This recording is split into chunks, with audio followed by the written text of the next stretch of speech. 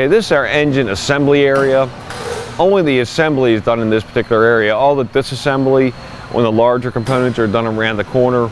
We try to keep anything that's not steamed off, that is hard to get to, back in the area there to keep any contamination away from the finished product.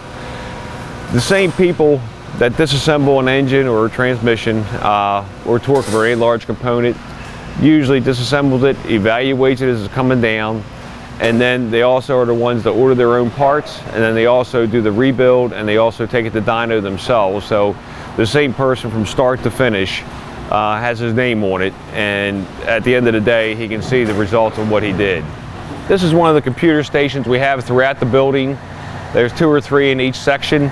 The guys actually order their own parts, look them up, and place their order here.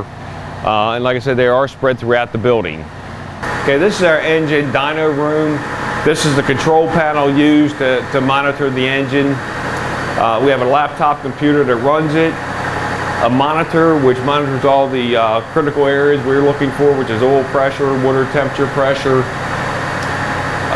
the manifold pressure, and gives us the engine speed and the horsepower. These engines are all run with no mufflers, so they are very noisy. This room is soundproof. All the walls are filled with sand to deaden the sound. If we do have to go into the actual dyno area itself, we do wear hearing protection.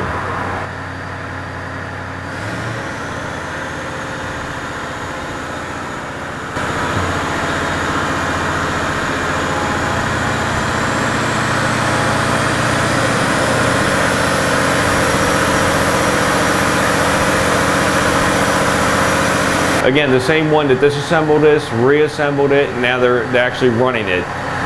This system, we can also print a whole dyno sheet telling you the horsepower rating at the different RPMs. Usually high idle is going to be somewhere around 1900 to 2000.